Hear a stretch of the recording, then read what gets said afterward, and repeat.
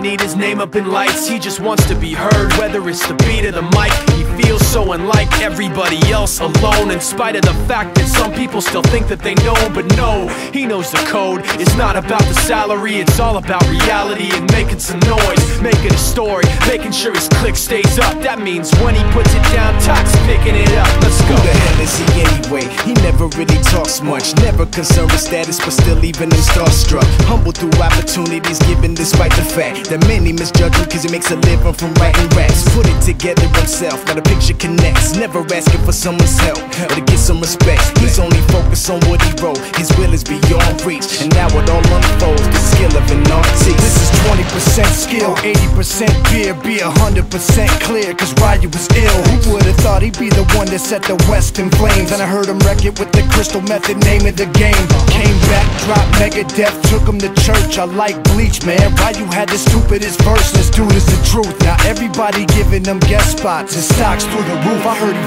f***ing with that stock.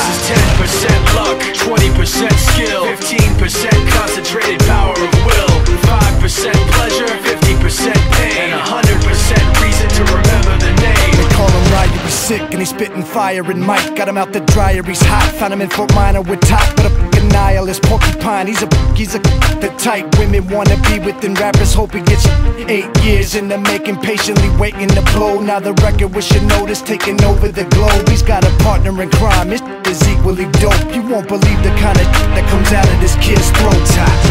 He's not your everyday on the block. He knows how to work with what he's got, making his way to the top. He often gets a comment on his name. People keep asking him, was it given that birth or does it stand for an acronym? No, he's living proof. Let him rock in the booth. He'll get you buzzing quicker than a shot of vodka with juice. Him and his crew are known around as one of the best, dedicated to what they do and give 100%.